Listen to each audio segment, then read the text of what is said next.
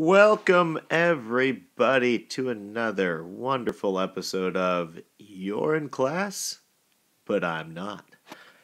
Today, what we're going to do is we're going to find the remaining 5 trig functions for theta. What I'd like you to do is place number 9 in your journal. Write it exactly as it appears. Make sure you draw in your x-axis and your y-axis and get a clear picture of the problem, and we'll start it here in just a few short seconds. So please pause the video while everybody gets number 9 in their journal. Alrighty, apparently everybody has number 9 in your journal. Well, where we're going to look right now is right here at number 9. It says the cosine of theta equals negative 12 over 13, and we are finishing in quadrant number 3. So, if we were to draw, an angle that has an initial side here, that would be where the initial side is. I'm going to go ahead and draw one right now for the initial side. Let's see here. Change the color. See here, I'm going to move that right here. There's the initial side. Make my cool little arrow like that. Now, the terminal side, remember this is that right there, that's the initial. It's always good to spell things correctly, especially on videos. They might hold it against you. Initial side. Alright, so our terminal side, let's see here. I'm going to try to get it like this, negative 12. Alright, let's see here. Something like that. Alright. So there's our terminal side, and we are in quadrant 3. Now remember, the cosine of theta is equal to your x value over your r value. So if they've given us a negative 12 over 13, okay, they've actually given us 2 out of our 3 values. Now, your radius, listen closely. Your radius is never going to be negative. So I know my radius actually is the 13 and my negative 12 is my x value. So what I'd like you to do in your journal is label your x is equal to negative 12. Your r is equal to a positive 13, which means you have to solve for your y value. Now, just in case you forgot this particular formula, I'm going to write it again. Your x-coordinate squared plus your y-coordinate squared is always equal to your radius, or your r-coordinate, radius squared. So, remember, your r value is always going to be positive. That's what I'm trying to write here. Positive. Whew. Got it in there. So let's see what we do. We're going to put a negative 12. We're going to square it. We're going to put a y. We're going to square it. We're going to put our radius. We're going to square it. Okay? And you get 144 plus y squared equals 169. Now, if you happen to take away 144 from both sides, so I'm going to do that. Take away 144 and take away 144. You get y squared equals 25, and y is equal to a positive 5. But wait 1 second here. If my point right here, all right, let's say that's a point in my circle. I'm not going to draw a circle because I don't think I can do a very good job of drawing a circle with this particular application.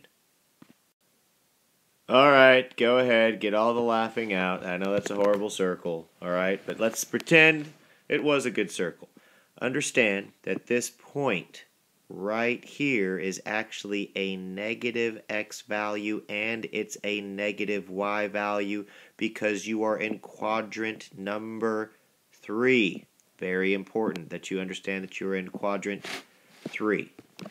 Okay? So, our y value, even though it says y equals 5, our y value, because we're in quadrant 3, it's going to be a negative 5. Now, what we're going to do right now, knowing that, hey, this is where we finished right here, in case you're wondering, we finished right here. Remember, this is the initial side. This was our terminal side. We are trying to find, we have our y coordinate now, it's a negative 5. We have our x coordinate, it's a negative 12. We know our radius right here. We know our radius is equal to a 13.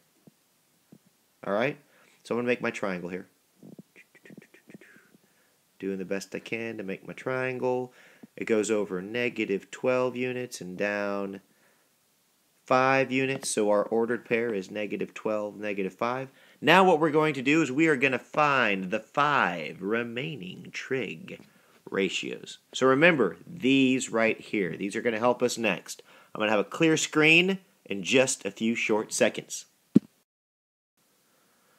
Alright everybody, what we've done here, or what I've done, hopefully you can see that there's our ordered pair that we're working with, negative 12, negative 5. We have a radius of 13.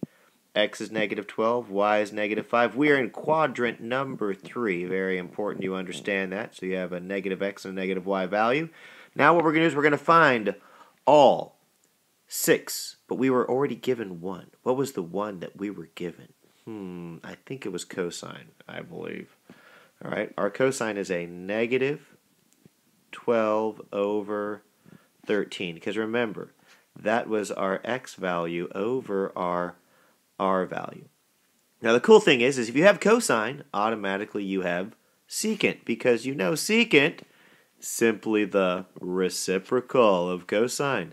So that's right, it's going to be a negative 13 over 12, and that's going to be your final answer that you're going to put for number 9 on your paper. Nice and neat, so I can read it. Now, the sine of theta, let's think about that. That's going to be my y value over my r value. Looks like that's going to be a negative 5 over 13. Voila, there it is. Now, hello. Hi. That's my wife. Now, how do I find the cosecant? It's always going to be the reciprocal of your sine. Well, what's the reciprocal of this? It's going to be the radius over your y value, which is simply a negative 13 over 5. And you're done. The tangent is simple, because it's the y value over the x value, which simply equals, in this particular case here, y value, negative 5. Alright, x value, negative 12. So it looks like that one, pay no attention to the hairdryer in the background, is 5 over 12. Alright? And the cotangent is the reciprocal of tangent, which is your x value over your y value, which would simply be 12 over 5. And once again, oh my goodness, you have every single one that you need. Now what I need you to do right now is carefully place all of these answers directly on your page, and you will have a problem done with 100% accuracy. Alright, all you math fanatics, we're going to look at number 10 right now, which tells us some information. They told us that we have the cosecant of theta. And the cosecant of theta is equal to a 2. And right now, we are in quadrant 2, which means we're going to be over here in this general vicinity. Alright? Let's think about this. Alright, let's think about what we know.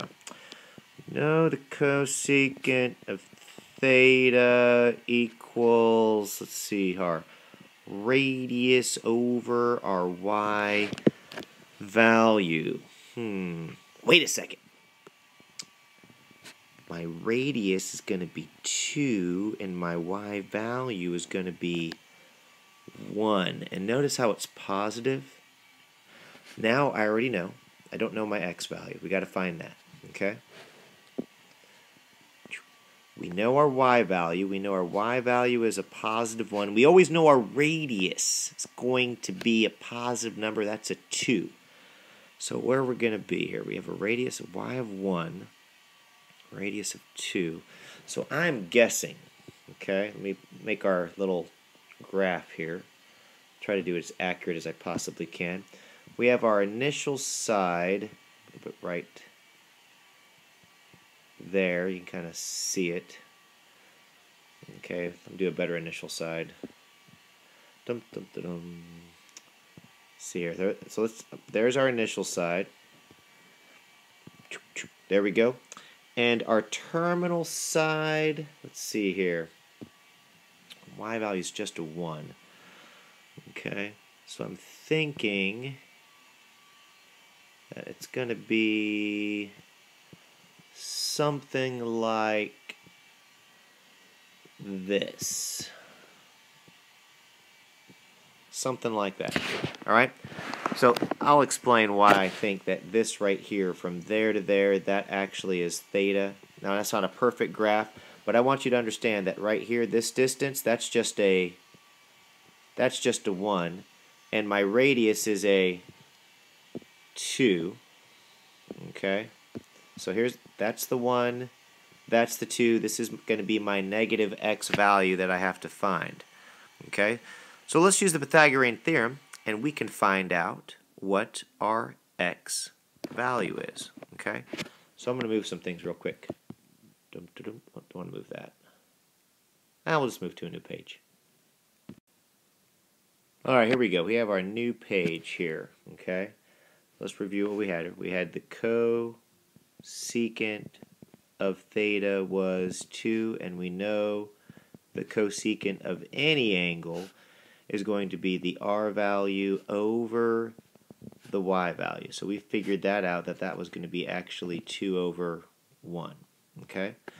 So here's our picture. Here's theta from here to here. That's going to be our angle, alright, theta. And we also understand if we draw this straight down right here, this point right here is going to be a negative x value and a y value. Okay? This right here will be the negative x, this distance is going to be our y, and this right here is our r. And we already know our y value and our r value. Okay, remember our y is 1, so we know this distance right here is a 1, and we know our radius is equal to a 2. So if we use the formula, x squared plus y squared equals r squared. Okay? So let's say you didn't automatically recognize that this was a 30, 60, 90 right triangle. Let's say you didn't automatically recognize it. That's okay. You can still use x squared plus y squared equals r squared. So here we go. X squared plus 1 squared equals r squared. Let's see what we get. We get x squared plus 1 equals 4. If you subtract 1 from each side, minus 1, you get x squared equals 3. And voila! X is equal to the square root of 3. But however, what I need you to understand, x is going to be a negative x value. So even though in the formula we get x equals the square root of 3, we need to know we are dealing with quadrant number 2. So our x value is actually going to be a negative radical 3. Now remember I said we had a 30, 60, 90. And if you're wondering how did I know we had a 30, 60, 90, that's because I saw that my radius was 2 and one of my sides right here, my y value, was a 1. So I knew I was going to finish up with a radical 3. So what I want you to do right now is make sure you have this right there on your paper somewhere, because we're going to use those to find every single trig ratio and get problem number 10 100% complete. Then you are going to be responsible for the last 4 problems. I know, It's a ridiculous amount of work. I'm such a horrible teacher. 4 problems to do all by yourself. All right, everybody, we are in the final leg of the problem. But in order to do this problem, we have to know our formulas. So hopefully by now, you know that the sine of theta is equal to the y value over the r value, which is your radius. So you have to ask yourself, self, what is my y value? And hopefully you said your y value was? 1. That's right, it's 1. And your radius is? 2. That's right. So your final answer for the sine of theta is 1 over 2. And voila, you are done. Now the cosine of theta is your x value over your r value. I wonder what my x value is. A negative radical 3. And what's my r value? 2. 2. By the way, if you're wondering who is that incredibly intelligent voice in the background, it's not me, that's my son Luke. And my final answer is negative radical 3 over 2. Then I look at my tangent, and my tangent of theta is my y value over my x value.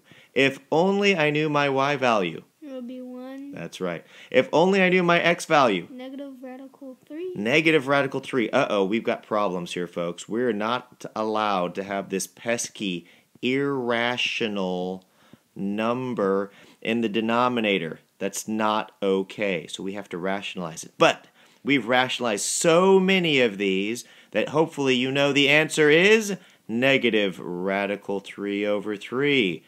Now, my son has not done these, so it's okay. He's only in the 7th grade, so he hasn't learned how to rationalize the denominator. But you are not in the 7th grade, so you need to know how to rationalize the denominator. If you don't know how to rationalize the denominator, ask Alex or Kaylee or pretty much a lot of people in the class, so everybody should know how to do this. All right? So, here we go. Cosecant of theta. By the way, if you're wondering where we are, we're right here. And yes, that is a lightsaber. Pretty cool, huh? All right. That's my son giggling. Now, the cosecant of theta is the reciprocal of sine, which is r over what? Wait a second. That's what they gave us at the beginning. It's 2 over 1, which simply just simplifies to a 2. Well, that wasn't hard because that's what they gave us at the beginning. Now, the secant, this is where it gets tricky. Secant of theta. So it would be r over x? Yes, it's r over x, but this is where it gets kind of, bummer. I have a 2 over a negative radical 3, but are we allowed? It's irrational. Yeah, it's irrational, so we have to simplify it. So, by the way, I'm going to move this answer down just a little bit, okay? Which means I'm going to have to move my cotangent down, too. Let me see if I can move it. Maybe I can move it. Oh, I can move it. Sweet. I'm going to move it over. All right. Here we go. So if I have, let's see here, can I erase this now? Oh, I can't erase it because I moved it. Bummer. So if I have 2 over a negative radical 3, what do I have to do to simplify that? I have to multiply it by a radical 3 over a radical 3, and you get negative 2 radical 3 over 3. And that's your final answer for your secant of theta. Now, finally, the last but not least is the cotangent of theta, so which is your be x over y. Yeah, that x over y. Negative radical 3 over 1. Yep, negative radical 3 over 1, which just simplifies to simply a negative radical 3. Because any number divided by 1 is itself. It's like Luke divided by 1 is Luke. Mr. Demood divided by 1 is Mr. Demood. Dr. Evil divided by 1 is Dr. Evil. And Crunk divided by 1 is just Crunk. So, in finalization or summary or conclusion, that's how you find all 6 trigonometric ratios. It's your responsibility to finish up this awesome assignment all on your own. Good luck. If you need to rewind this and watch something again, feel free. Otherwise, get to work, and I'll see you tomorrow. Goodbye.